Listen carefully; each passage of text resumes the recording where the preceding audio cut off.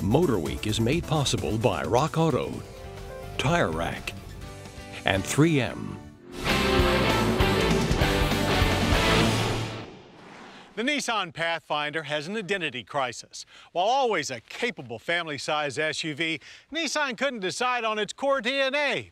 The first generation was truck-based with a body-on-frame. The second used a more car-like unitized chassis. The third went back to truck. And now the all-new fourth generation Pathfinder switches again, and this time its front and all-wheel drive DNA seems permanent. So let's see if the new genetics puts Pathfinder on a course for higher sales.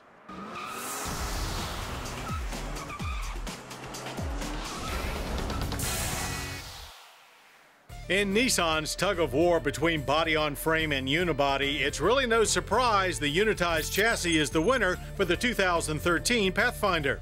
Very few buyers want or need a super rugged 7-passenger family hauler anymore.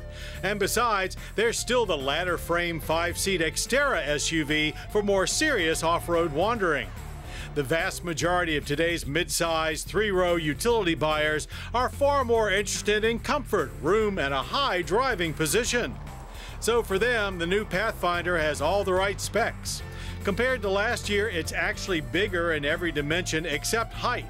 Although behind the wheel it feels smaller, which is always a good thing no matter which member of the household is doing the driving. And aids like available around view backup cam further lighten stressful situations.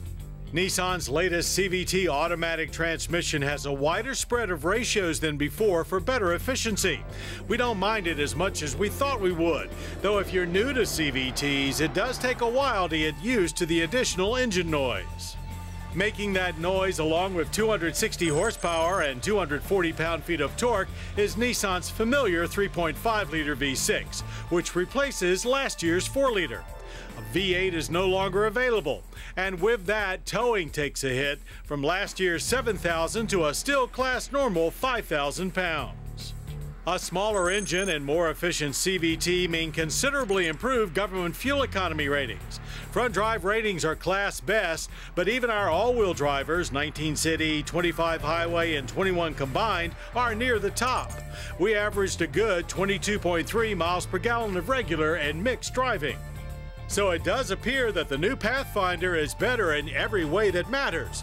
Just don't take it on the Rubicon, and we didn't.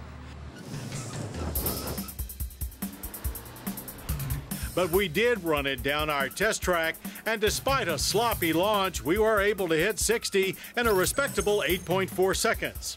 It's all steady engine noise and acceleration, with a quarter-mile passing in 16.5 seconds at 88 miles per hour.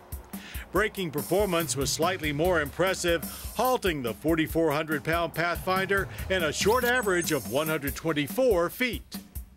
We were expecting the more car-like approach to show its biggest benefit in the handling department, and while it is indeed surprisingly nimble with not a lot of body roll, it is also the softest sprung Pathfinder we've ever driven.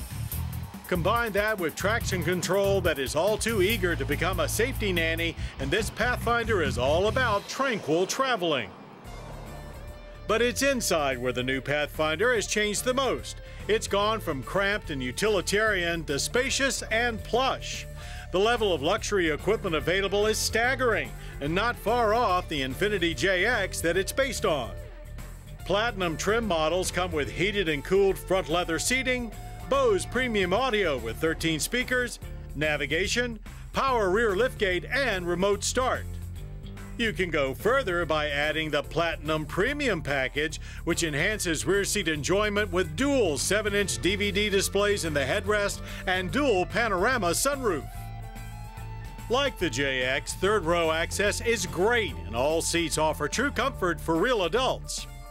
Storage capacity goes from 16 cubic feet behind the third row to 79.8 cubic feet with all seats folded, and there's additional storage space under the floor. Styling reviews from our crew are mixed, but the easygoing lines and swollen fenders do portray a modern version of solid presence. The front end is now in step with other Nissan crossovers with a large chrome-trimmed grille as the centerpiece. Standard wheels are 18s, go platinum, and you'll ride on 20s.